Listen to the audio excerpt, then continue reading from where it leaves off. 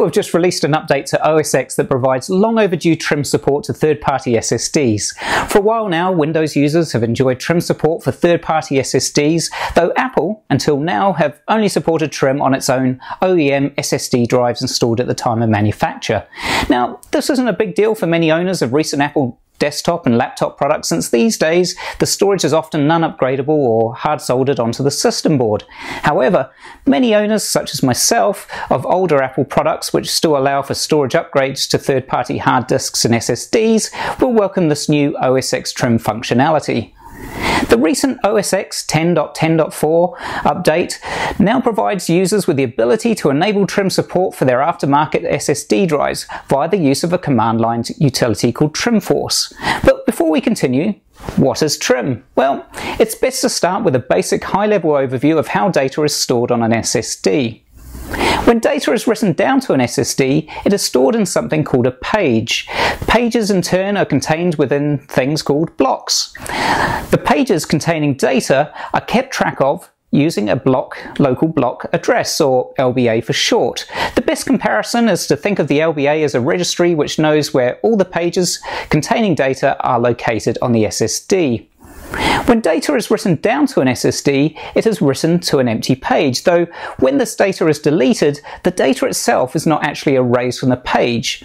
All that happens is that the reference to the data in the logical block address, or the LBA, is removed. So over time you're left with many pages on the SSD containing leftover information, which is called invalid data. Now these pages here can't be written to until the entire block in which the page is located is entirely erased. So what you're left with at this point are pages on the SSD containing obsolete data which can't be written to until the entire block in which it is part of is erased. When an SSD starts running out of empty pages to write to, it then has to look for invalid pages that can be erased. Though before this can happen, all valid pages need to be relocated off of that block onto another. And once this has occurred, the entire block can then be safely erased, making the pages contained within available to be written to once again. So as you can imagine, there's a lot of overhead involved with moving valid and invalid pages around and also erasing blocks of pages. So the process involved with writing data down to an SSD isn't perhaps as straightforward as is first often thought, especially as the SSD starts to become full. So to help alleviate some of this overhead, SSD manufacturers have implemented a technology called garbage collection, which is built into the SSD's controller and is performed during idle times on the SSD. The garbage collection process helps revert the pages and data blocks back to free space again, and it does this by moving the pages contained in a block, both valid and invalid, to available space in other blocks. This then frees up the original block, so the garbage collection can then erase and reset the pages in this block to empty space. By performing this garbage collection, the SSD can ensure that free space is promptly available for future data writes, without having to perform any on-the-fly movement of pages and erasing of blocks. So, Simon, why do we need trim, I hear you say? And isn't it the same as garbage collection? Well, not really. Trim is often confused with garbage collection, and unlike garbage collection and the process involved, which is built into the SSD's controller, trim is an operating system command which occurs when a file is deleted. Trim is an important command as it informs the SSD that the location of the deleted file no longer contains data which is valid, and then works with the SSD's garbage collection process to move only the valid pages containing non-deleted data off of that block. This reduces the extra overhead of the garbage collection process, moving only the valid data and their associated pages before it can then go ahead and erase the entire block. So without trim, the SSD can potentially experience slower performance the more a drive becomes full, as both valid and invalid data needs to be shifted around to free up available blocks for writing. So in short, with trim, less data is having to be copied around the SSD when freeing up space for future use, which means less overhead and also less writes and wear and tear on the SSD's memory chips, though this is less of a concern these days. So, will an SSD operate happily without the use of a trim command? Well, yeah, most definitely.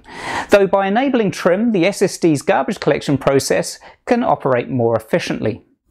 So, as you'll see when I run through the basic step of enabling trim with this latest update, there's quite a lengthy disclaimer when you run the TrimForce command, which enables the trim support for these third-party SSDs.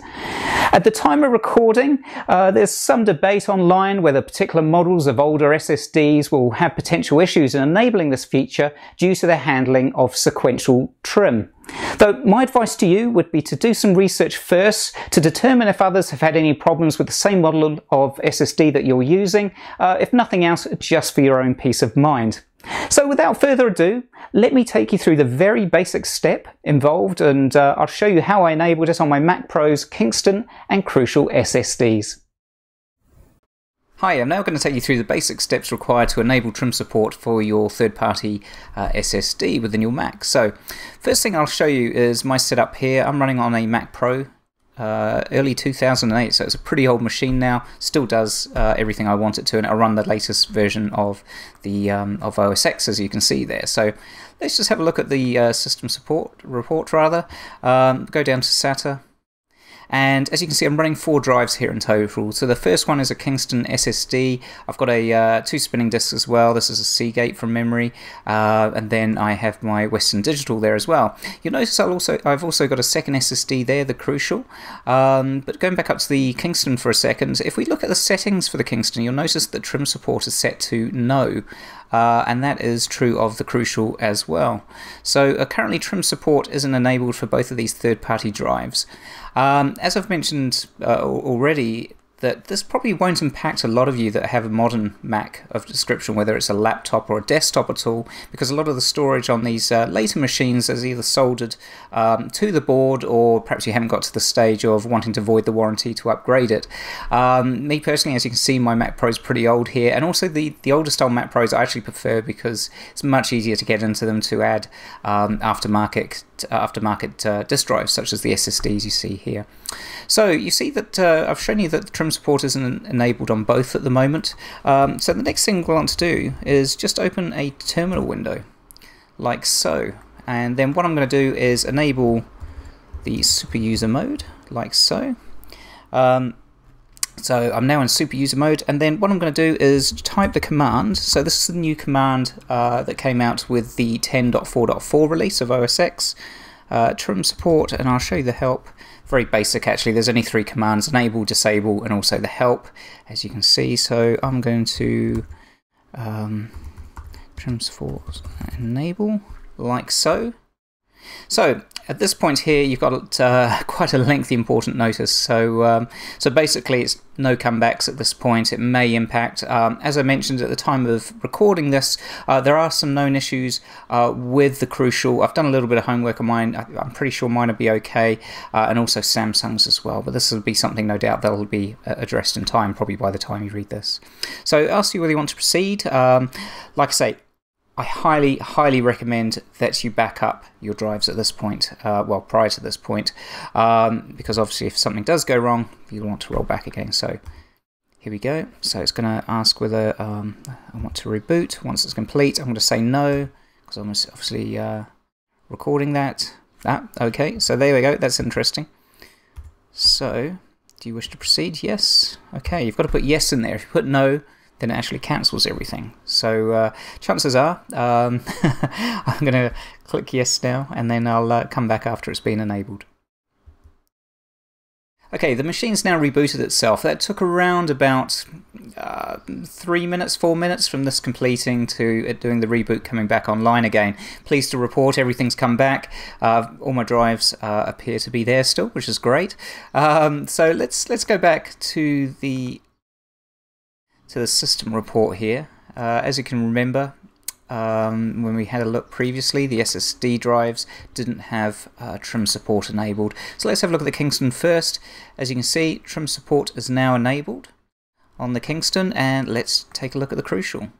And same with the Crucial as well. As you can see, trim support enabled for both. So fantastic news for people such as myself running older Apple Macs, whether that's a Mac Pro such as this, or maybe a MacBook Pro. I had one of those until recently, and yeah, I was running a third-party SSD drive in there as well. So yeah, well done Apple. Good update, and yeah, let's hope it's stable. All reports so far that I've read, everyone's indicating that it works well.